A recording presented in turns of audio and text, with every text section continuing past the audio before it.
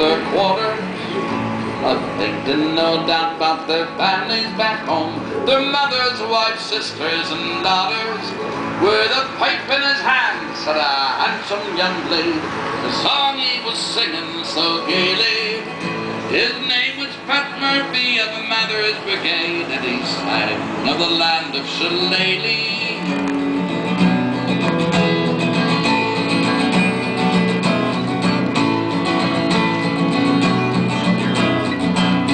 The morning came quickly and Paddy awoke on the rebels to have satisfaction. The drummers were beating the devil's tattoo, calling the troops into action. And the Irish Brigade in the battle was seen, their blood for the cause shedding freely.